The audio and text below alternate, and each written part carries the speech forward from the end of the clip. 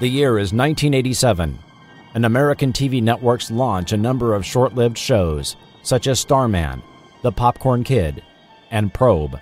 In a fit of midlife nostalgia and an effort to remind the world of shows they have forgotten, lone podcast pilot Chris Cooling steps into the Forgotten TV studio 30 years later.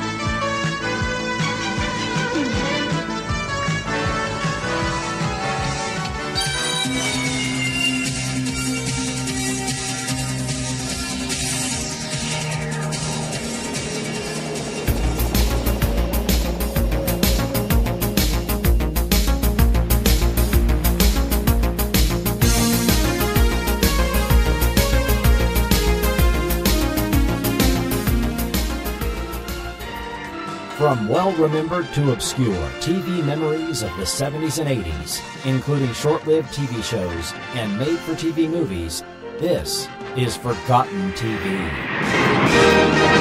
Welcome to Forgotten TV.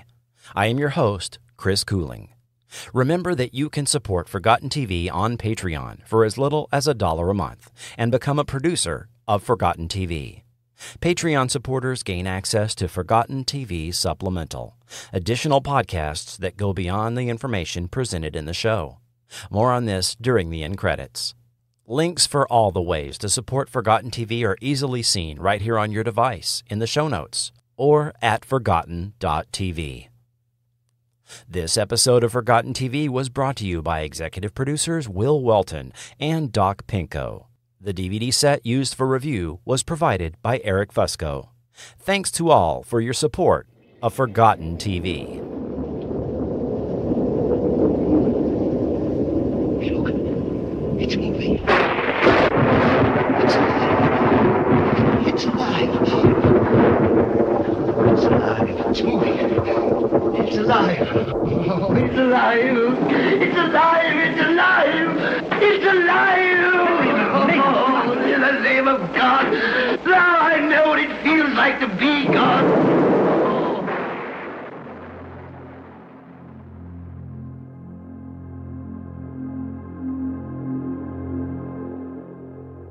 The 1818 novel, Frankenstein, is generally regarded as the first work of science fiction. Mary Shelley's novel sought to explore the dangers of the Industrial Revolution and human arrogance in using technology to thwart nature and tamper in a domain previously left to God. While not a robot, Frankenstein's monster was fiction's first artificial life form and paved the way for the robots that later dominated literary speculative fiction. Yes, the concept of making an artificial man from organic or inorganic materials is as old as science fiction itself. The use of the term android is traced by the Oxford English Dictionary to Ephraim Chambers' 1728 Cyclopedia, in a reference to an automaton that St. Albertus Magnus allegedly created and was smashed by a startled St. Thomas with a stick. The 1886 French novel The Future Eve is credited with popularizing the term android in its depiction of Hadley, a mechanical woman run by electricity. The story The Brazen Android by William Douglas O'Connor first appeared in the Atlantic Monthly in April 1891 and featured philosopher Roger Bacon attempting to use a steam-powered brazen head to terrify King Henry into meeting Simon de Montfort's demands for greater democracy. RUR, or Rossum's Universal Robots, the 1921 play by Carol Capek, is credited with coining the term robot, which means forced labor in Czech. Its plotline has become familiar territory by now. In the far-off setting of the year 2000, the robots eventually view man as an inferior species and rise up out of their enslavement. You are not as strong as the robots. You are not as skillful as the robots. The robots can do everything. You only give orders. You do nothing but talk. I don't want a master. I want to be master. Decades later, none other than Isaac Asimov would coin the term for the fear of this taking place, calling it the Frankenstein complex. RUR actually became the first science fiction television program ever broadcast. A live production in 1938 from Alexandra Palace Studios on February 11th, it aired a full 11 years before the live production of The Time Machine would broadcast from the same studio. One early iconic film representation of a robot, or Maschinenmensch, was that of Maria in the 1927 German film Metropolis by Fritz Lang. The design of Maria resides in our collective memory due to her image being used countless times in popular culture, and was an obvious influence of later robotic characters, such as C-3PO. From these early depictions, robots and androids have made countless appearances in fiction. Fast forwarding to later TV, what I'll call androids, robots that weren't just metal men with 2 arms and legs, but could at least visually pass as human, began making appearances. The Twilight Zone made several contributions to our list. From Alicia in the first season episode, The Lonely. Corey. Corey. Corey. Corey. Corey. Corey. To Jana, the android daughter in The Lateness of the Hour. There was the electrical grandmother in the episode I Sing the Body Electric, based on a Ray Bradbury short story. Alan Talbot in the season 4 episode In His Image discovered to his horror that he was an android. In the 1964 Outer Limits episode Demon with a Glass Hand, Robert Culp played Trent, the futuristic android sent to the past. 1964 was also the year Julie Newmar was My Living Doll on CBS with Bob Cummings. My living doll, made to order. She is perfection in a girl. Jaime the Robot started appearing on Get Smart in 1966. Star Trek was rife with androids, from 1966's What Are Little Girls Made Of to Harry Mudd's attentive female androids in 1967's I, Mudd. There was Raina Capek, beautiful wife of the mysterious Flint, in 1969's Requiem for Methuselah. And who could forget Mr. Atoz, the librarian, in 1969's All Our Yesterdays. Of course. I am the real Mr. Atoz. The 1970s stepped up the appearances of robots and androids in both TV and film. There was the Gunslinger in 1973's Westworld, the Stepford Wives in 1975. I'll just die if I don't get this recipe. Androids made appearances on Kolchak the Night Stalker. There were robot doubles and fembots galore on The $6 Million Man and The Bionic Woman. Gene Roddenberry's The Questor Tapes, Space 1999, Fi and Fum on The Lost Saucer. Androids seemed everywhere in the 70s. It was in this 1970 zeitgeist that Anthony Wilson, executive producer of The Immortal, and who adapted Planet of the Apes into a TV series for CBS, wrote and produced a short TV movie pilot about a biosynthetic android joining the police force for ABC in 1976. When greenlit as a series, Alan S. Epstein, creator of the TV series Doc Elliott and producer of the TV monster movie Don't Be Afraid of the Dark, joined him and shared created by credit for Future Cop. Well, that's what the credits say. The real story is a lot more complicated and involved a lawsuit that was finally settled in 1980, and something we'll explore more fully in behind the scenes. This is sort of an odd one. I never watched Future Cop and wasn't really aware of it when it originally aired, but you could hardly blame me. There was the original TV movie, 5 episodes that aired on ABC in March and April of 1977, and an attempted reboot that aired once in 1978 on NBC. The series is very similar to another 1976 ABC series that seems to be remembered by more people, called Holmes and Yo-Yo. We call him Yo-Yo. He weighs 427 pounds. He's a completely mobile computer, specially programmed for police work. Is he indestructible? We think so. Send in Holmes.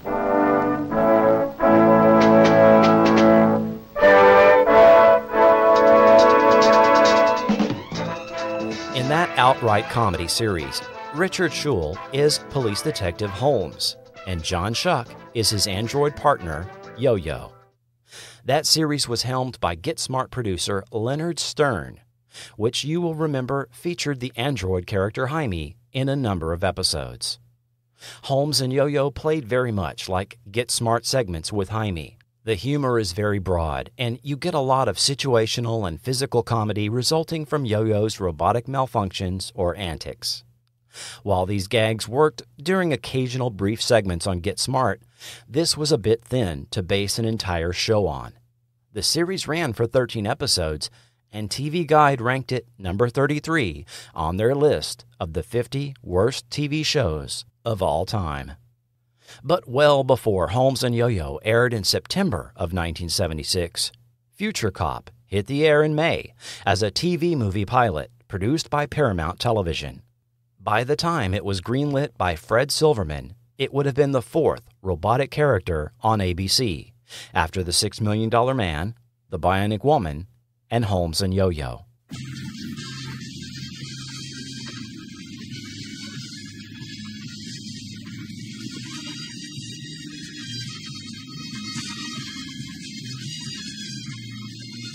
ABC.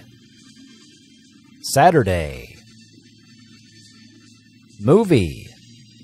A world television premiere event. The ABC Saturday Night Movie. Tonight, Ernest Borgnine and John Amos are street cops who team up with a top-secret computerized partner. He's the cop of the future, a future cop. Part 1 of tonight's double feature starts now.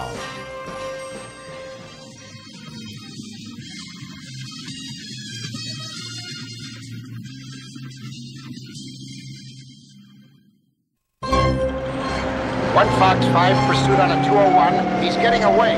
Hey, can you get us a chopper? You gotta be kidding, Cleaver. You really think they're gonna spring a chopper for you on a routine car theft?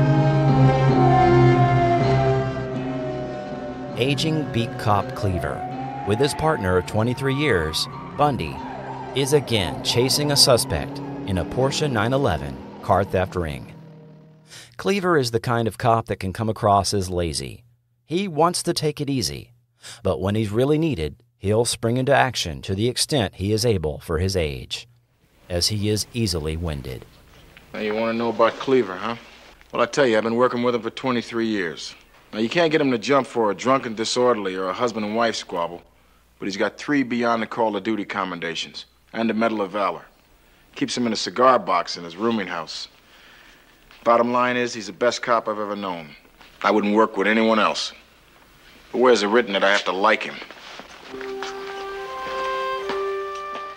Dr. Avery from the Synthetronics Corporation is giving a presentation to a group of police officials. What we are proposing to you is the policeman of the future. A robot? No, Commissioner. A functioning biosynthetic android. Haven. What does the name stand for? Nothing. Just Haven. Somehow it all seems like something out of 1984. 1984 is only 8 years away. Think about it, Councilman. Will we still be using the police techniques of the 30s? One-on-one. That's where it's at. Watch. I'm sure this will satisfy you, Commissioner. Let me demonstrate the possibilities of Haven in a typical one-on-one street situation. In a realistic simulation, the biosynthetic android, Haven, is shown dealing with being taken prisoner, where he shows himself well-read in Marxist theory, as well as walking in on a misleading robbery situation, using his sensors to realize an unlikely old woman was the armed robber, and not the stereotypical black man in hip 70s clothing. Get in. You drive, Fumblebutt. Of course. And slowly. Very slowly. I gotta rest. Of course.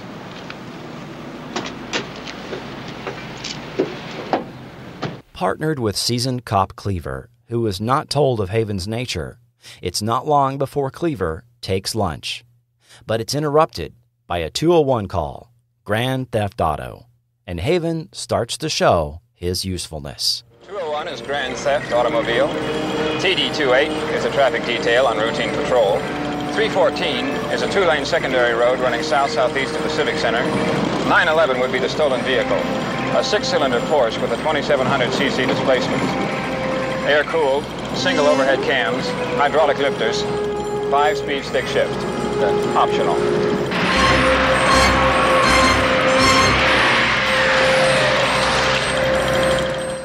Haven is able to analyze the tire tracks and follow them into a wrecking yard where the thieves are hiding. When it becomes a shootout, Haven is able to determine weapon types and count rounds of fire, which serves to his advantage. But it is revealed his service revolver had been loaded with blanks. This results in him being damaged and Cleaver discovering what Haven really is. Prototype? Haven is still an experimental model, like a special model that a car company designs without ever intending to put on the streets. Well, what do you know? That police academy must be going nuts. Yeah, well, if he's so special, how come he's such a fumblebutt? Fumble? A fumblebutt. An 8-ball. You know, like when he goes to shoot, he can't hit the side of a barn. His gun was loaded with blanks. What? If you wanted, Haven could have been designed to be incapable of missing. If I wanted? At any range.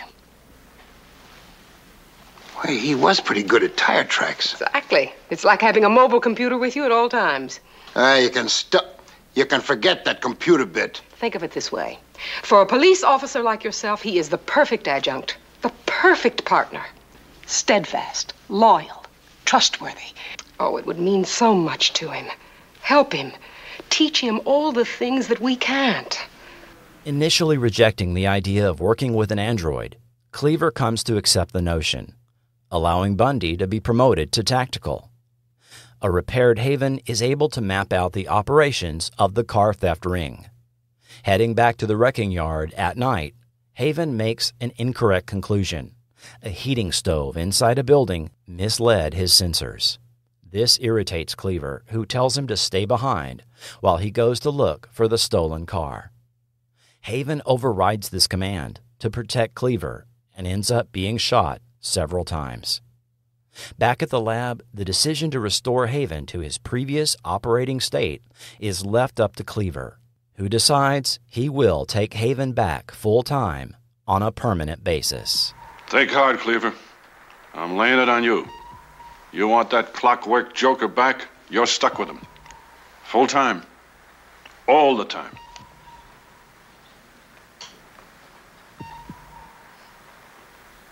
Yeah. I want him. All the time. But I want him back the way he was.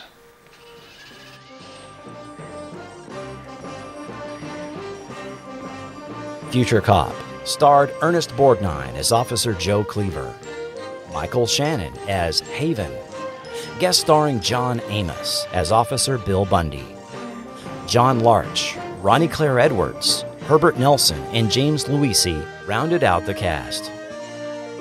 Written and produced by Anthony Wilson. Directed by Judd Taylor, an actor in his 50s, he started directing TV in the 60s with Dr. Kildare, A Man Called Shenandoah, and Star Trek.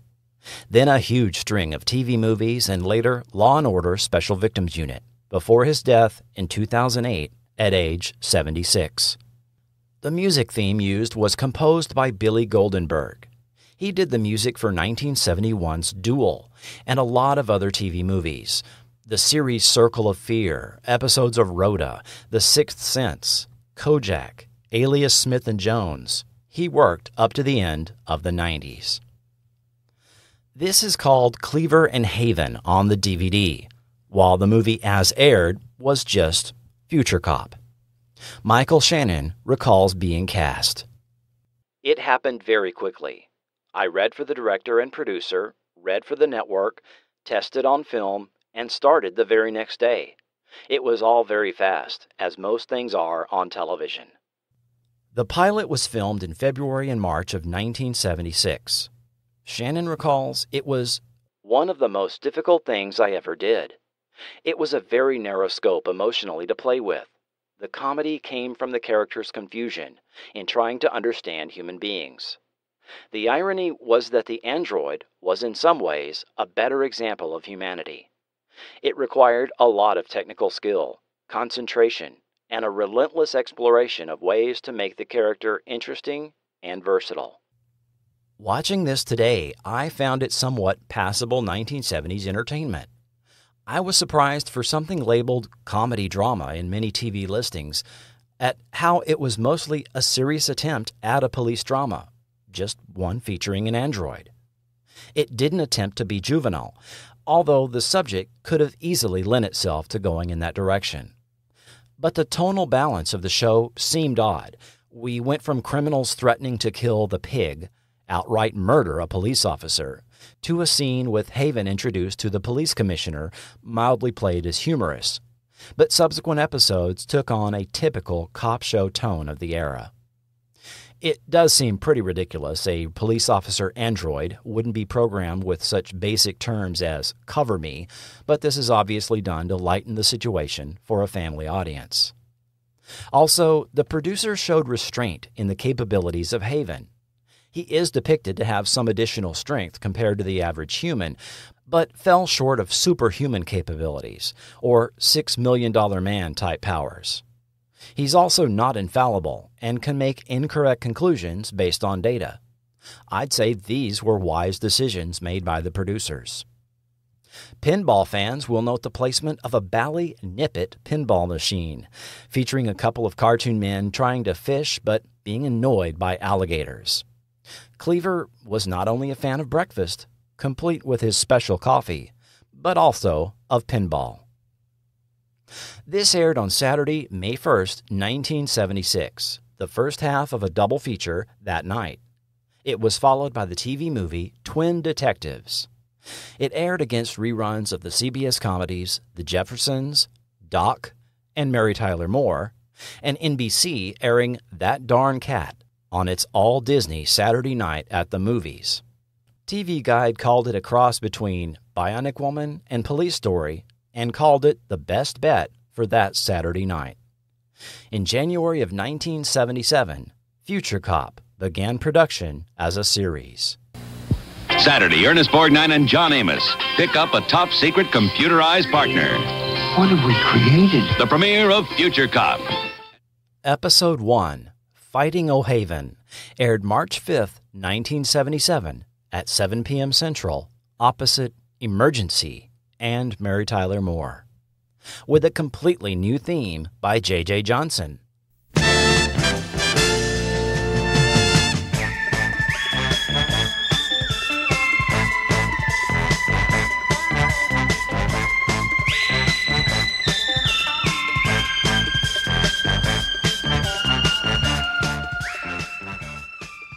Officer Bundy's favorite local boxer and personal acquaintance is found dead in the parking lot of the sports arena, and Haven deduces it's a hit and run, and similar to several recent deaths of other boxers.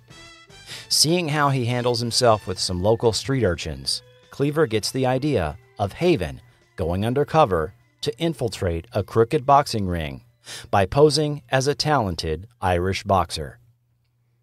A title card now reads, created by Anthony Wilson and Alan S. Epstein. Written by Man Rubin and directed by Robert Douglas. Rubin's first job as a writer was for the DC Comics titles Strange Adventures and Mystery in Space, edited by the legendary Julius Schwartz. Rubin wrote 14 episodes of the 50s series Tales of Tomorrow and numerous Playhouse-style drama anthologies so popular then. He later wrote episodes of Perry Mason, The Fugitive, Mission Impossible, The Mod Squad, Mannix, Lucan, and Barnaby Jones. He also taught screenwriting within the cinema and TV department at the University of Southern California for more than 10 years. Man Rubin died in 2013 at age 85. Robert Douglas, an Englishman, had been a film actor in the 1930s through the 50s, and later a TV actor, appearing in One Step Beyond, 77 Sunset Strip, Thriller, Columbo, and Gene Roddenberry's The Questor Tapes.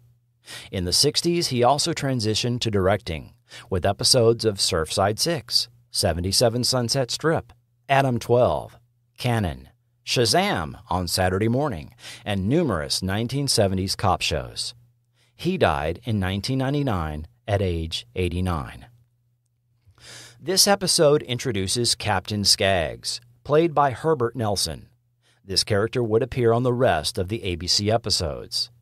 Nelson had played a different character, Klaus Meyer, the android technician, in the pilot movie. With this episode, the series takes on a very typical 1970s cop show tone and feel in the writing, music, and direction. Airing as the lead-in show on Saturday night made this night ABC's all-cop lineup, being followed by Starsky and Hutch and Dog and Cat. And yes, the series is starting out with the boxing episode.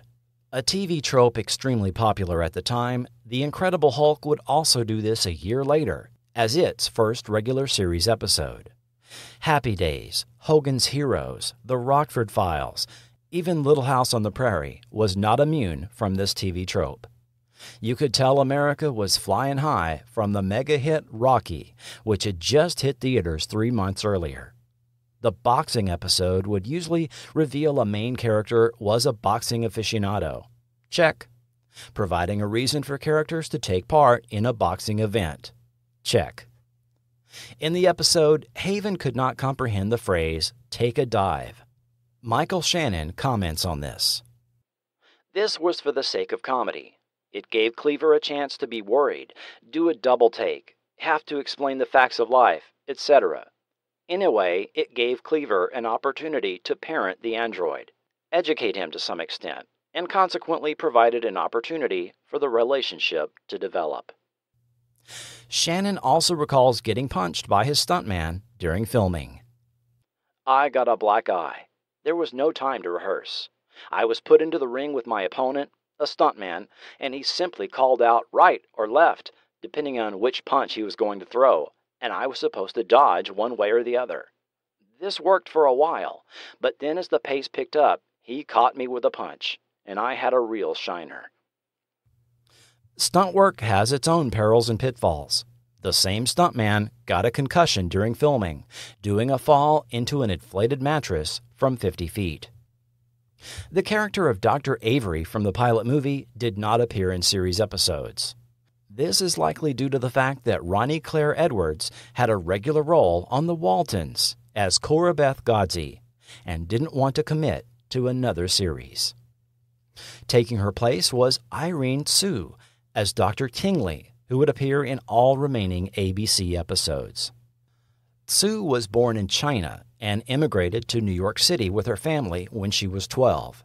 She began acting in film and TV in the 60s. Perry Mason, The Lieutenant, I Spy, The Man from U.N.C.L.E.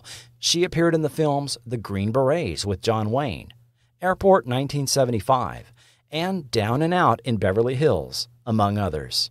In more recent years, she has been a successful realtor and teaches yoga classes. 3 weeks later, Episode 2, The Mad, Mad Bomber, aired Friday, March 25th, 1977. You're going to set the charge at 5 p.m., right? Right. Yeah, and I tell you, this isn't the only thing that's going to blow. What do you mean? Some cops, too. One cop, anyway. They're gonna have to scrape him up with a spoon. Freeze!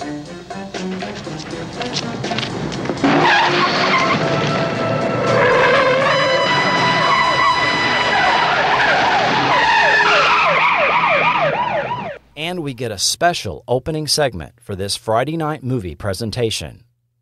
Remaining ABC episodes retain this narrated opening with an abbreviated musical theme. My name is Joe Cleaver. For 14 years, I've been partnered with the man on my left here, Bill Bundy.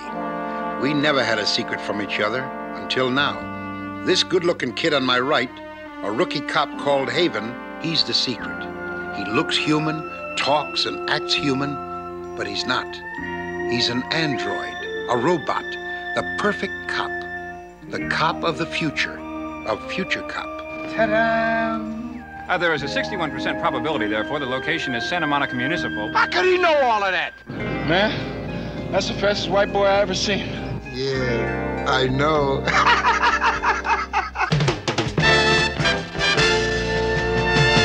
A special ABC Friday night movie presentation.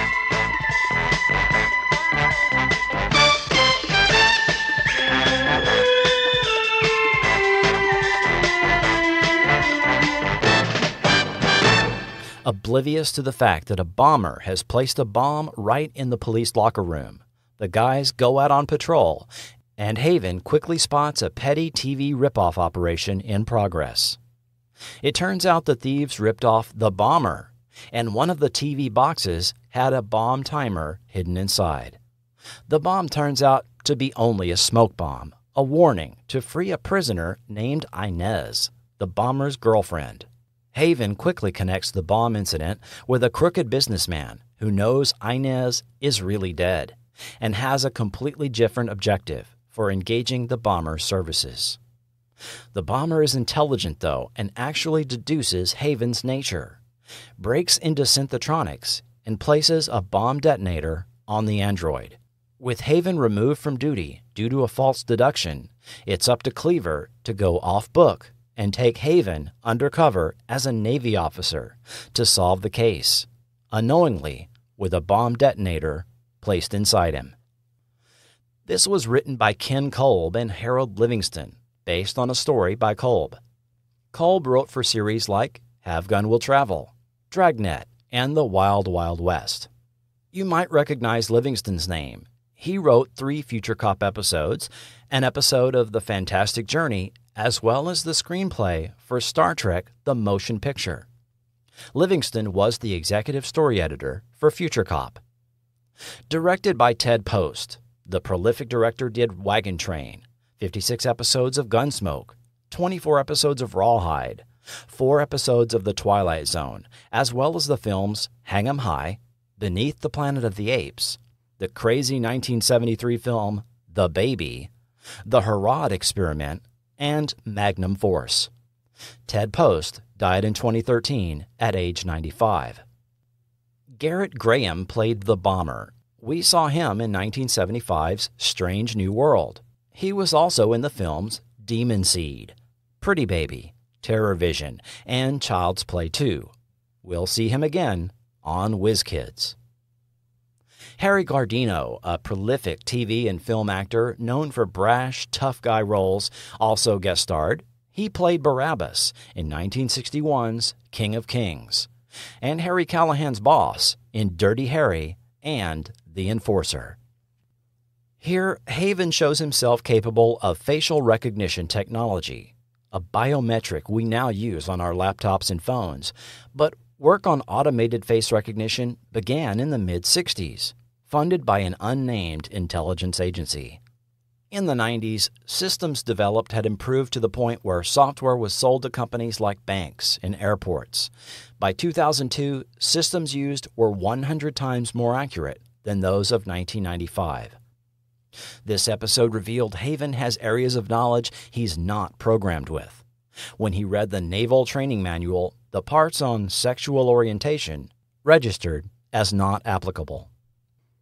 2 weeks later, Episode 3, Girl on the Ledge, aired, now on Thursday, April 7th, 1977. I sure took you a good time getting here. Good morning. It was my fault, sir. I wasn't quite ready when Officer Cleaver called for me.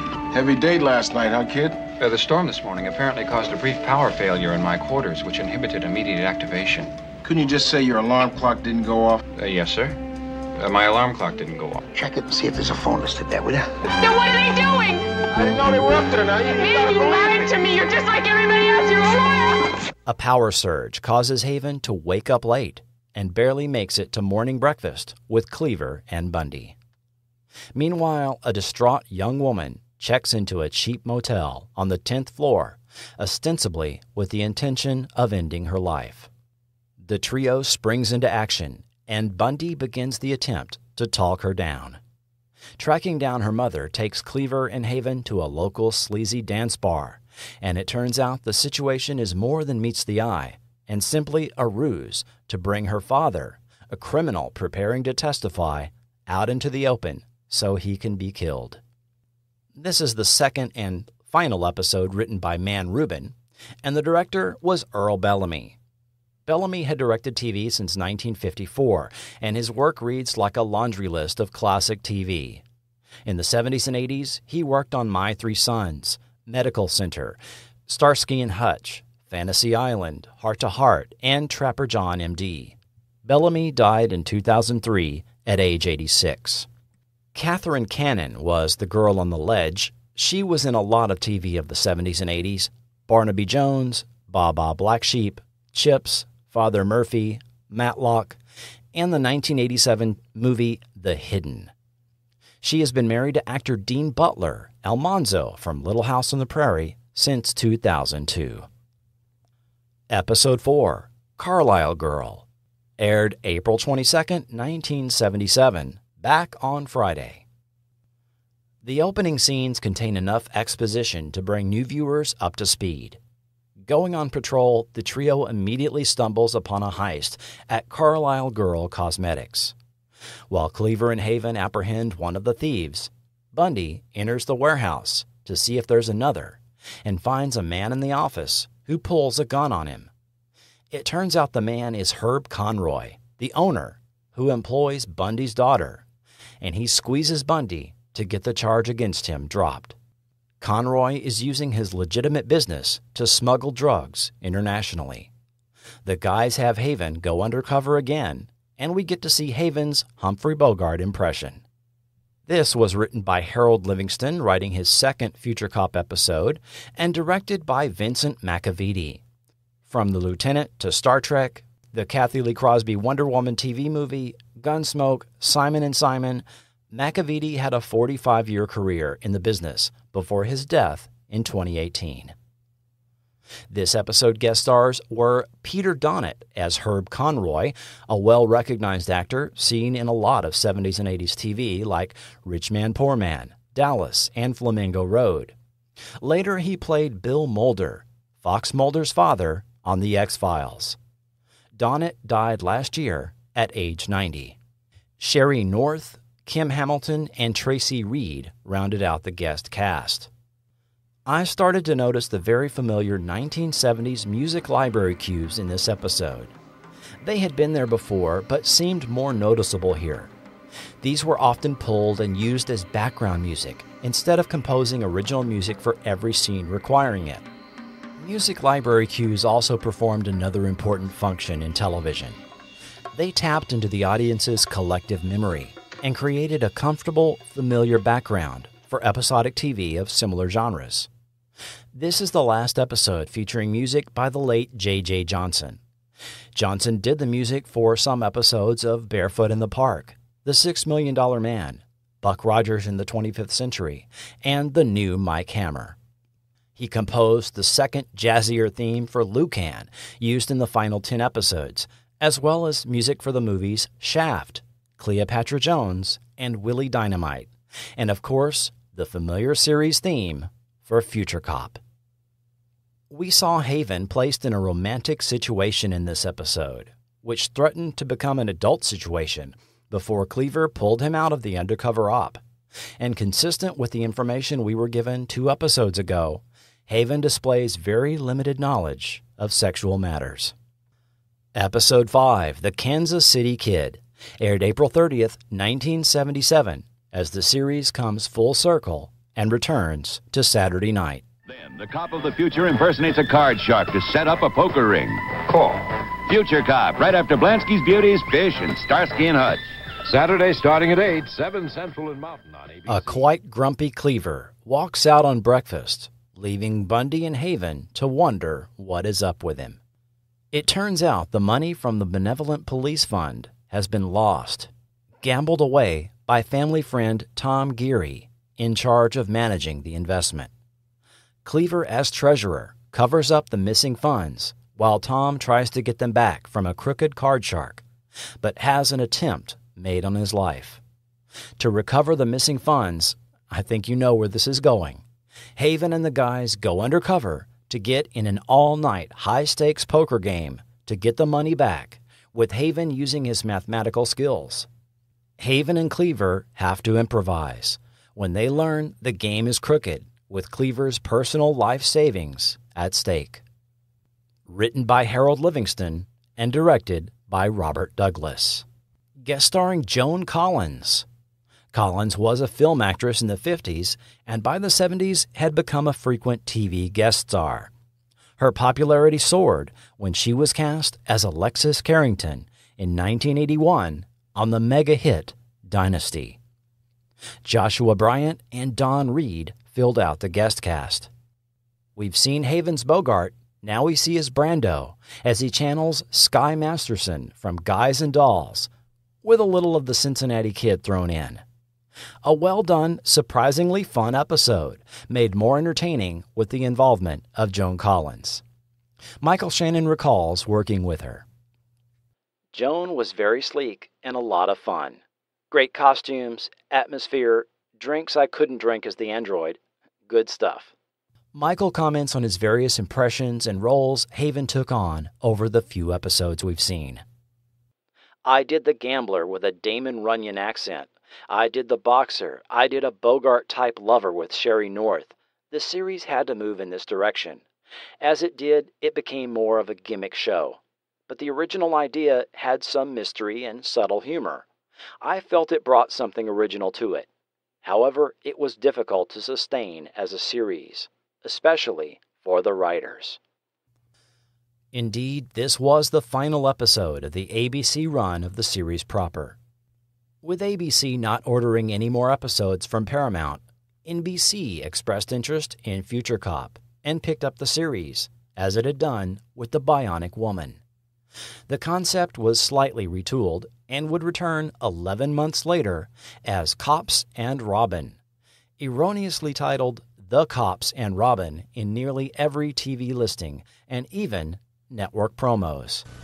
Marge Lauren is the only eyewitness in the state's case against Wayne Duffy. The world's first robot policeman is teamed with a down-to-earth human partner to protect a winsome 5-year-old from a ruthless killer. The Cops and Robin, starring Ernest Borgnine, Michael Shannon, and John Amos. Tuesday at 8, 7 Central and Mountain, then Spying for Uncle Sam. Cops and Robin aired on NBC Tuesday, March 28, 1978, in the first 2 hours of programming as The Big Event. Against Happy Days, Laverne and Shirley, Three's Company, and Soap on ABC, Sam, Shields and Yarnell, and a 1-hour All in the Family aired on CBS. NBC reran the show in September that year on the Late Night Movie. Visiting Synthetronics, Cleaver is encouraged by the new Dr. Alcott to take Haven in as a roommate. For the first time, we get a real glimpse of Cleaver's home life, and Haven, now programmed for domestic life, is able to get the Cleaver apartment running in top shape. The promoted Sergeant Bundy calls a lunch meeting with Cleaver and Haven. In an effort to protect the wife and daughter of a former partner of Cleaver, he and Haven take on the care of young Robin at a safe house. During lulls in the action, Haven is able to explore existential human questions and concepts such as God, humor, and emotion.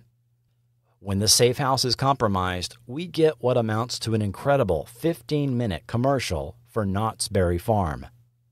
One of the rides causes Haven to malfunction, around the time the bad guys show up to abduct Robin. It's up to the old trio, but with a damaged Haven, to track the kidnappers and rescue Robin in time for her mother to testify against the man that gunned down her husband. Teleplay by Brad Ratnitz and John Anthony Mulhall, based on a story by Mulhall. A duplicate entry on IMDb for this one-time TV movie airing inexplicably adds John T. Dugan and someone named Dawning Forsyth as a third and fourth writing credit, but these names do not appear on the opening or closing credits of the movie. Mulhall has one other writing credit for Flamingo Road, and Radnitz wrote for Gilligan's Island, The Brady Bunch, Supertrain, and MacGyver. Alan Reisner directed. His credits go back to the 50s with The Twilight Zone, and worked on Hawaii Five-0, Black's Magic, Sidekicks, the Gil Gerard series, and Murder, She Wrote. He died in 2004 at age 80. Guest stars Terry Kaiser. Yes, Bernie from Weekend at Bernie's played the bad guy in this one. Irene Tsu as Dr. Tingley did not return. Instead, we got Carol Lindley as the new Dr. Alcott. She was on a good number of shows from the 60s to the 80s, including The Immortal, The Night Stalker TV movie, The Magician, The Love Boat, Heart to Heart, and was a regular guest on Fantasy Island. Young Natasha Ryan was Robin. Getting started at age 2 in commercials, the young actress was also in Sybil, Del Vecchio, Kingdom of the Spiders, Days of Our Lives, The Amityville Horror, and The Entity. Philip Albert, Richard Bright, Jeff David, and if you watch or listen closely, you'll recognize Ketty Lester, who played Hester Sue on 40 episodes of Little House on the Prairie, all rounded out the cast. This entry was extremely, almost laughingly padded, as if they were short the number of script pages to fill the 1 hour and 38-minute runtime. At 45 minutes in, I thought it was incredible there was another 53 minutes to go. I'm well aware TV of the 70s had completely different pacing and sensibilities, but establishing shots would go on for several seconds longer than they needed to be. There were repetitive scenes. They went on ride after ride after ride at Knott's Berry Farm. It is beyond clear they were padding for time, and that Knott's Berry Farm had to have paid for some of the production, or at least gave them a free shooting location. We get a first name for Haven, John, and a glimpse of Haven in domestic life. In light of the comparable content on 70s TV featuring androids, Future Cop isn't terrible. Even though it was a 70s cop show, it attempted to touch on subjects later dealt with on Star Trek The Next Generation or AMC's Humans, but was limited by the series format. Due to the time allotment and a different storyline direction, we got more of these scenes in this final airing, Cops and Robin, where Haven explores existential concepts. That probably sounds familiar to any watcher of Star Trek The Next Generation. According to executive producer Gary Damsker, this entry was an attempt to make Haven more humanistic and appeal more to family viewers. We now have a kind of family-type police show with an android. As far as the title, Cops and Robin, you have to wonder what the producers were thinking. Using essentially an episode title with a clear play on words that worked for this particular TV movie, there was no indication the Robin character would have continued as the storyline resolved. What title would they have gone with if NBC continued with it as a series or as recurring TV movies? The limited information available for this series left this question unanswered. Future Cop will return after these messages. Let's be the one you turn to. Let's be the one you turn to. Let's be the one you turn to.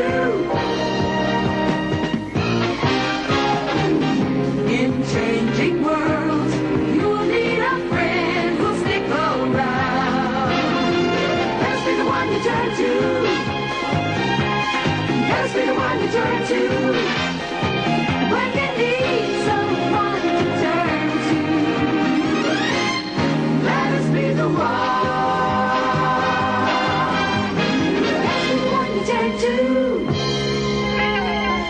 be the one you turn to. Let us be the one you turn to. Let us be the one. Let us be the one. Let us be the one.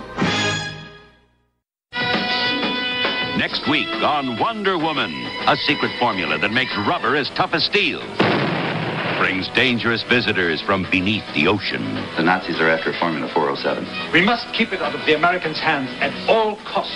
An army of spies challenge Wonder Woman to a little game for big stakes. It's a perilous mission for Steve, and possibly the last mission. I will not fail. For Wonder Woman. Wednesday, a mad scientist programs a computer to kill. The doomsday device is controlled by Alex. On the Bionic Woman. Then, Berettas on the case of a millionaire dope dealer. A piece of paper is worth $500,000. Oh, when it hurts me. And It's R&R time. You know, rest, rehabilitation. Charlie's Angels take a vacation that isn't all fun and games. Right after the Bionic Woman and Beretta. That's Wednesday starting at 8, 7 Central and Mountain on ABC.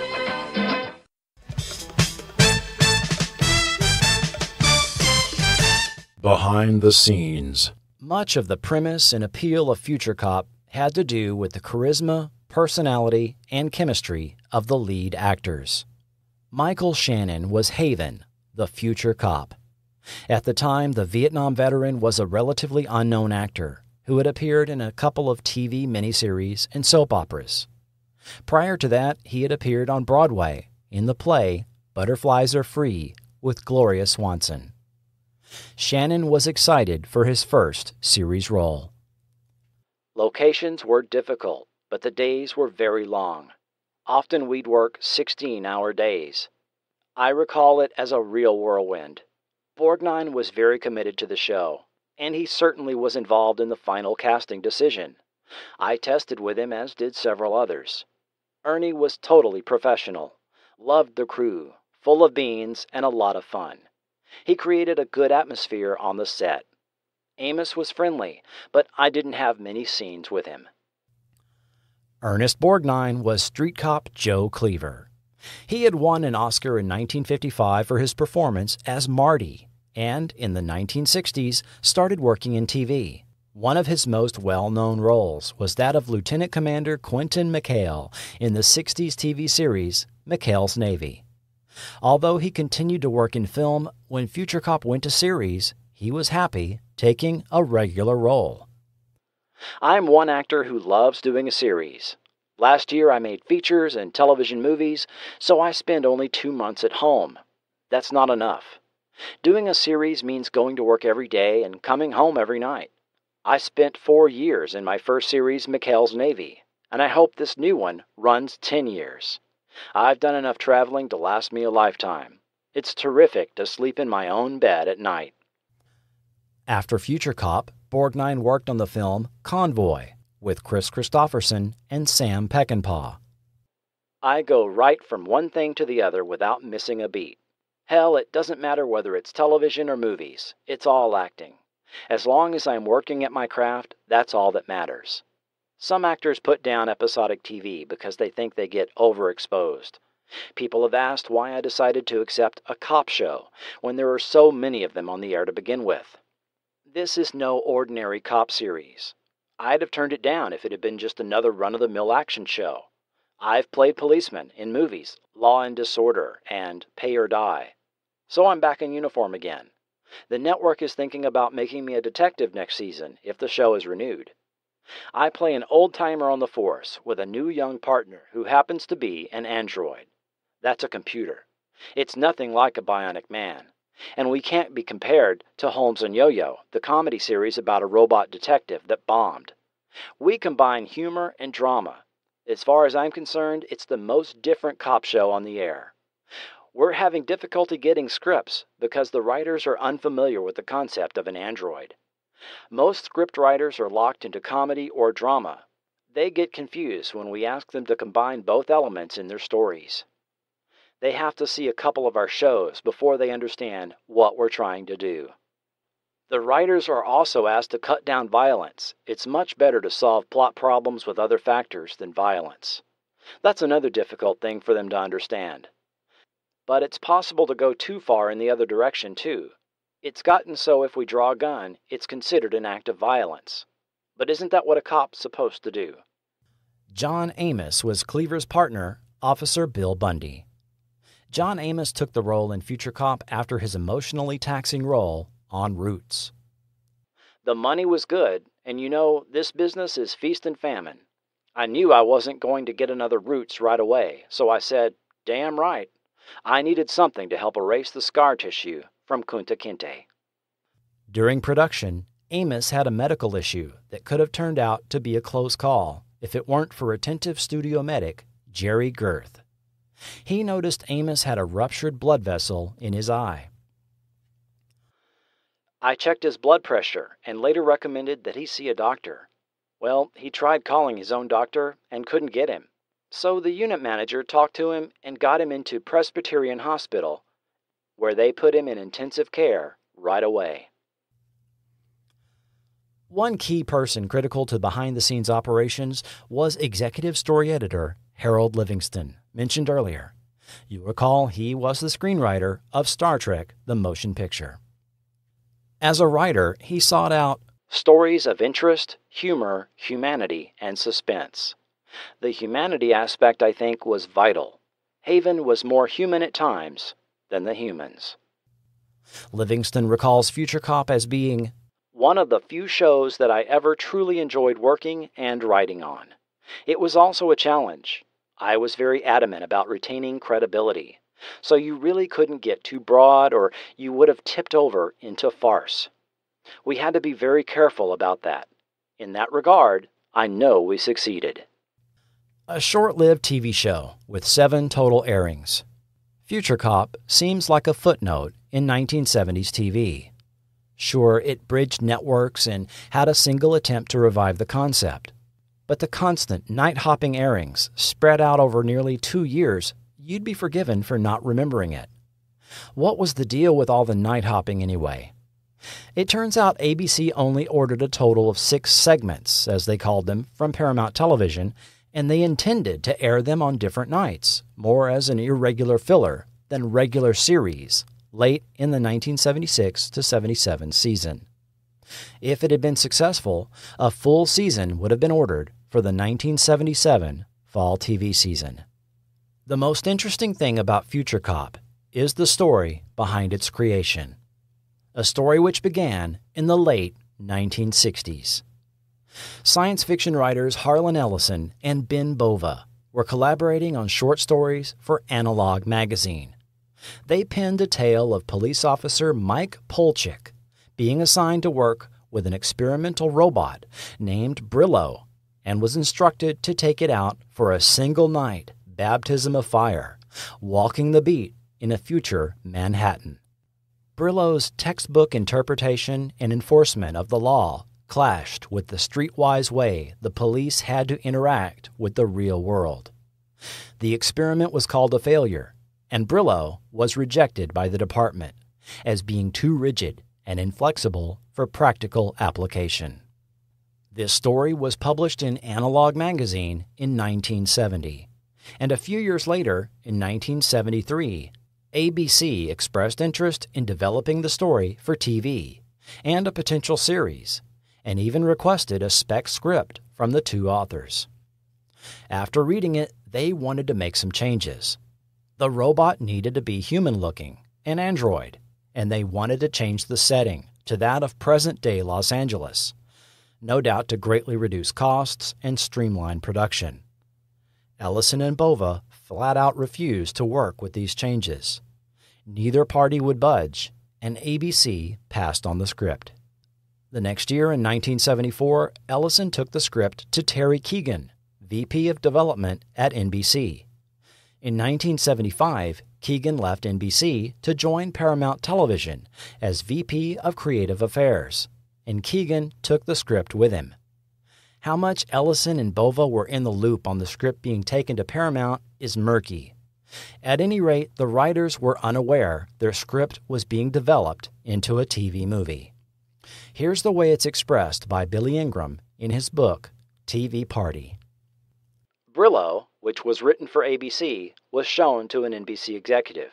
That guy then went over to Paramount and put together the Future Cop project, and sold it back to the same guys at ABC who rejected Brillo. Ben Bova tells it from his perspective. They dropped the show. They said they weren't going to do it. And then we heard about a year later that a show called Future Cop was coming out, starring Ernest Borgnine, whom we had suggested as the lead for the Brillo teleplay, dealing with a pair of policemen, one human and one machine. The only difference we could discern in seeing the show was that instead of a robot that looks like a machine, they had decided to use an actor and have him pretend to be a robot. This was a point of argument. We wanted to be faithful to the original story and wanted the machine to look like a machine. Sort of like R2-D2, although this was before Star Wars. We wanted it to be a robot that looked like an animated fireplug. We argued about that. I always thought that was the major reason why they dropped the show. Immediately following the initial broadcast of the pilot movie in 1976, writers Harlan Ellison and Ben Bova started getting phone calls from friends across the country familiar with the Brillo story, but noticed neither author's name appearing in the credits. As Bova tells it, "It was our script. I saw a videotape of what ABC had aired, and Harlan did too, of course. I realized they had used the script we had written, virtually word for word. There were only minor changes. It was the most blatant case of plagiarism I have ever seen." The writing team filed suit against ABC and Paramount. The case took 4 years to get to court. According to Bova, the defendant's defense was essentially, "Yes, we stole it. So what? Everybody steals everything in this business." They thought they could get away with it because up until that time, no writer had successfully sued a major Hollywood studio for plagiarism. Thousands of such suits have been pursued in Hollywood for many years, and the studios always won. In this case, they were so incredibly guilty that I just told Harlan and our lawyer, just get this case in front of a jury. Let them see the videotape of Future Cop, let them read our script for Brillo, and then they'll find the defendants guilty. Which is exactly what happened. The defense's case fell apart, and after a month-long trial, a jury decided in favor of the authors.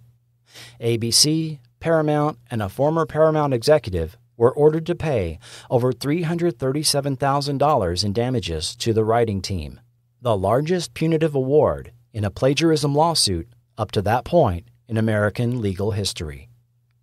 In a 1980 Starlog magazine interview, Harlan Ellison said, "We won. And we didn't just win with some piddling amount where they could say, well, you know, the jury was in doubt. It's a big, big judgment, and it's rocking the entire town. I'm going to have a billboard on Sunset Boulevard that will say, 'I caught them with their hands in my pocket. Writers, fight back.'" He wasn't kidding. Ellison indeed used his winnings to put up that billboard across from Paramount Pictures, which read, "Writers, don't let them steal from you. Keep their hands out of your pockets." Anyone familiar with Mr. Ellison knows this wasn't the first or last time he had confrontations with the TV and film industry. Some context on Future Cop making the jump to NBC, brief as that attempt was. Future Cop had been picked up for its limited run by ABC executive Fred Silverman.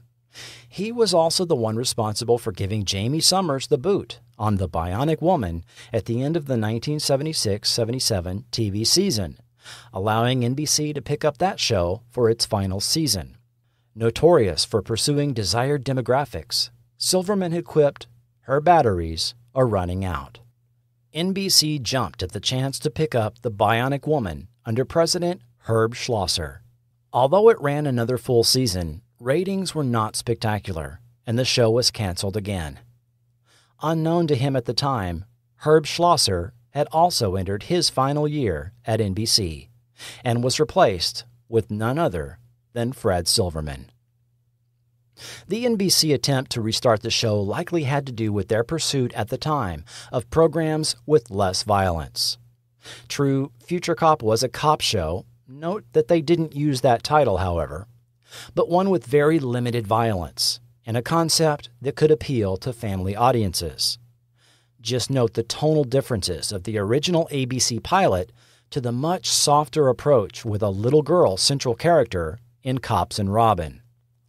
NBC's network direction that year seemed to be that all its new shows contained little to no violence. New shows like Grizzly Adams, James at 15, Mulligan's Stew, lighter sci-fi fare such as Man from Atlantis and Quark, even Chips, where the officers never seemed to draw their service weapons. There was a reason behind this. TV violence had been in the news again the prior year, with companies like Samsonite pulling advertising dollars from shows deemed to be violent, and other companies threatening to follow suit. Ad agencies were admitting many viewers were beginning to turn off violent programs. Having been critical of NBC's McMillan and Wife, Columbo, and the Rockford Files, Schlosser himself responded to the self-appointed watchdog group, National Citizens Committee for Broadcasting, saying, "The mere counting of violent incidents in a program without regard to the context does not provide a meaningful measure of their significance or effect on viewers." Even so, over the summer of 1977, groups like the PTA organized to monitor TV violence in the upcoming season and threatened to boycott TV programs and their sponsors. And since NBC had been named the most violent network by the TV watchdogs, that network was number one in their sights, a position NBC was not unaware of. Jerome Stanley, VP of NBC's Broadcast Standards Department, said, "We have certainly been not unaware of the various groups which have been complaining about violence on television, and we have reacted to the extent that we have been examining the area much more carefully than before." Indeed, Baa Black Sheep, Policewoman, McMillan and Wife would all see their last seasons that year. Due to its very limited run, Future Cop disappeared from TV and was not seen for 15 years until the Sci-Fi Channel reran it as part of their series collection in 1993. After that, it was a television footnote with no packaged media release until Mill Creek Entertainment released it to DVD in 2016. There's a story behind how this relatively obscure show came to get a legitimate DVD release, and you can hear that on the supplemental episode that complements this podcast. Stay tuned during the closing credits for more on that. Today, Future Cop is easily found in digital form on Apple iTunes, Amazon Video, and YouTube. Ernest Borgnine continued to regularly act in film and TV for decades. 1979's The Black Hole, Escape from New York. The next TV role he was known for was that of Dominic Santini on 55 episodes of Airwolf. After that, numerous one-off TV appearances. In 1995, he had a regular role on The Single Guy, and later did quite a bit of voice acting, including the voice of Mermaid Man on SpongeBob SquarePants. He died in 2012 at age 95.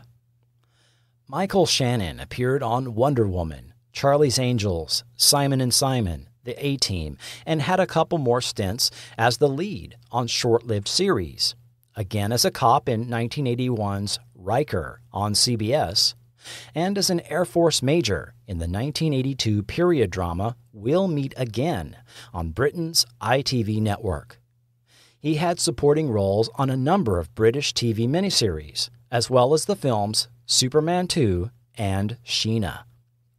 Now 76, he also has done quite a bit of voice acting and voiceover work, and currently divides his time between London and Los Angeles.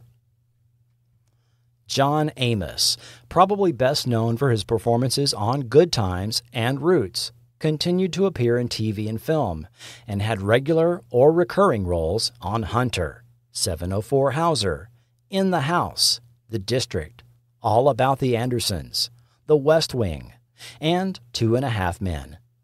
Currently 79, he lives in New Jersey and is now a great-grandfather. What happened to the credited creators of the series? Future Cop ended up being Anthony Wilson's last project before his untimely death in 1978 at age 51. He was posthumously credited as writer and executive producer of the 1981 NBC TV movie Computer Side.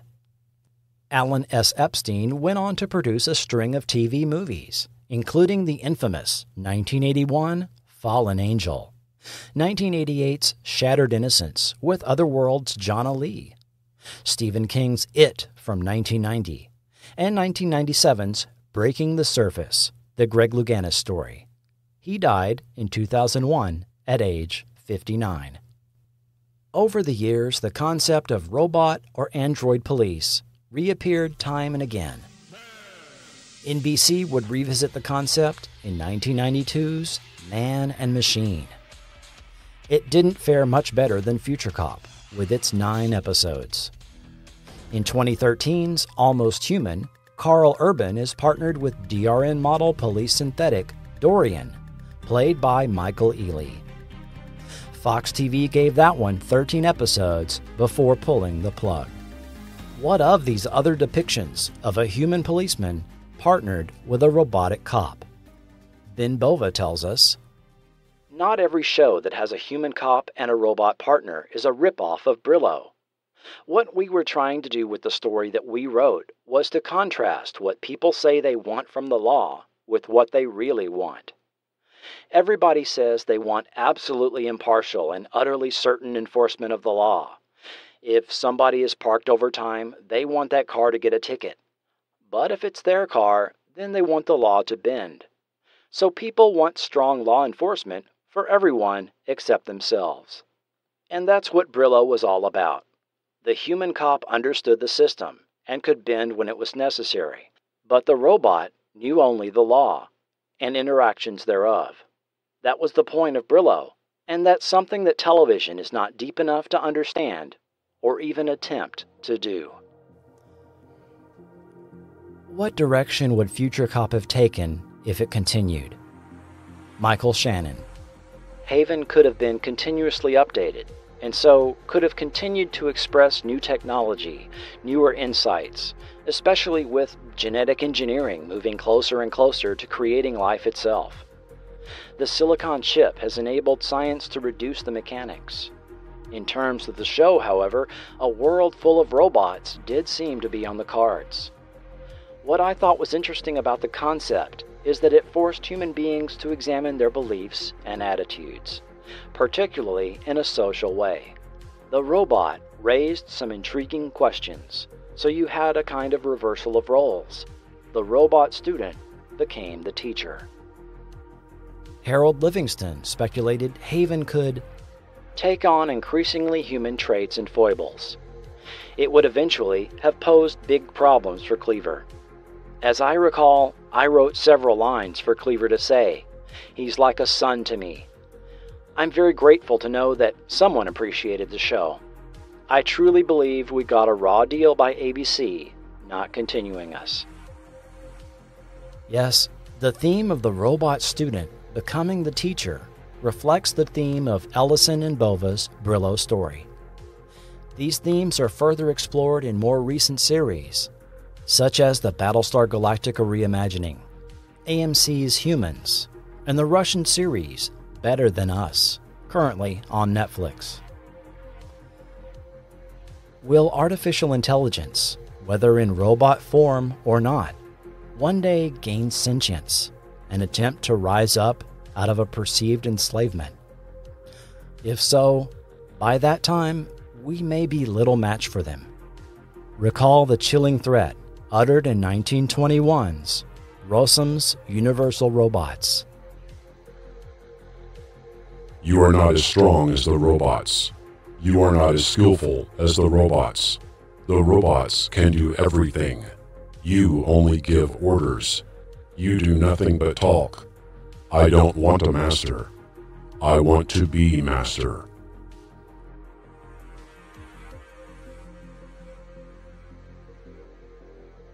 Upcoming episodes of Forgotten TV.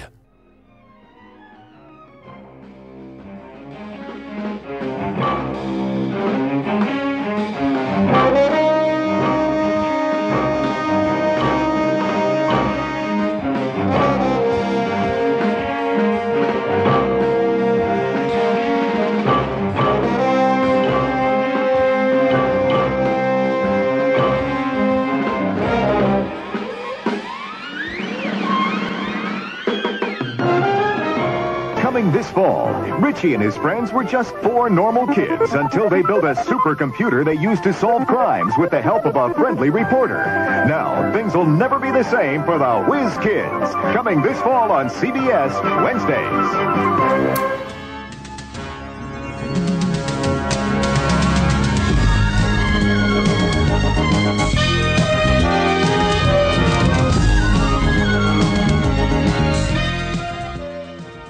Podcasts on Kolchak the Night Stalker, Whiz Kids, V the Series, and more. Interviews with show creators and cast. Stay tuned to find out how you can support Forgotten TV.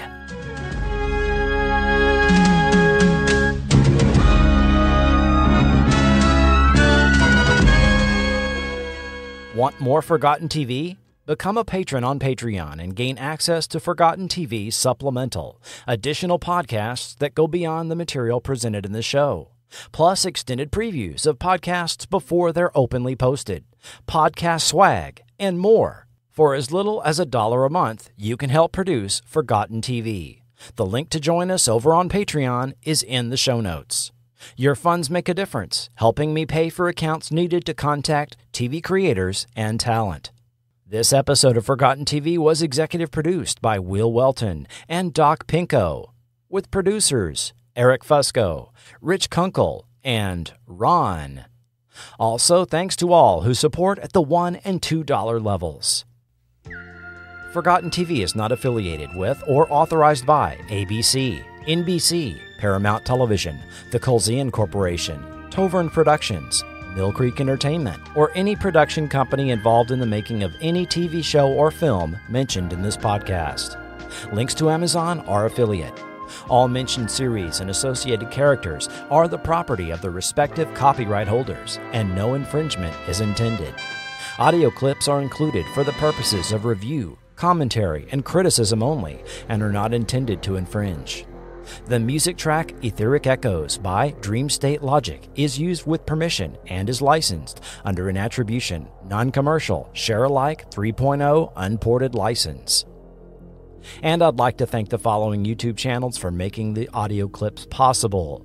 Movie Clips, Jamie Kennedy, Chuck Collins, KJM 2672, Sean MC, Rob at C 2009, Foy Wonder, J&A Nation.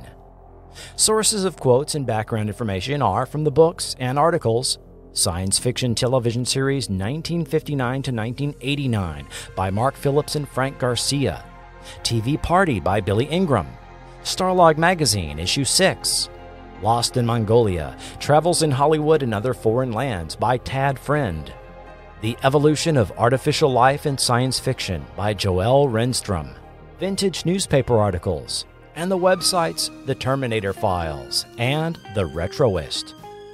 Don't forget to like Forgotten TV on Facebook and follow it on Twitter. Visit forgotten.tv for all content and links. This podcast is written, produced, and hosted by Chris Cooling, and this has been Forgotten TV.